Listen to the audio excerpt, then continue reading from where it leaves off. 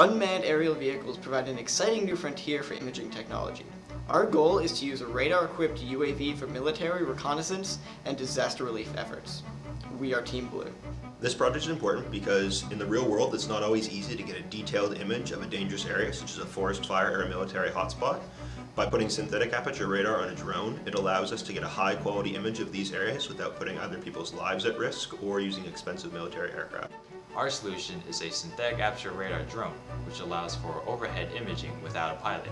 Synthetic aperture radar, or SAR for short, creates high-resolution images with smaller antennas, which allows for better maneuverability while using less power.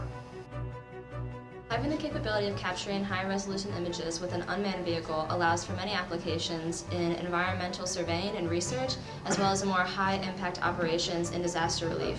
After events like earthquakes or forest fires, drones can be extremely supportive in surveying damage, as well as in search and rescue missions, especially in areas that are remote or in rugged terrain.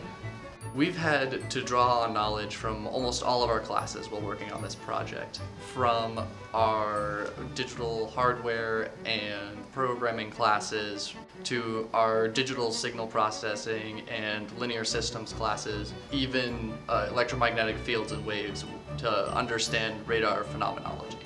During this project we learned a lot of new technical and project management skills, but above that we learned how to deal with uncertainty and risk, and when things didn't work out we had to figure out how to solve those problems even when we didn't see them coming. As engineers, we learned how to identify problems and design solutions to solve those problems. We worked in groups in order to move those designs into practical applications that would meet the specifications of the clients.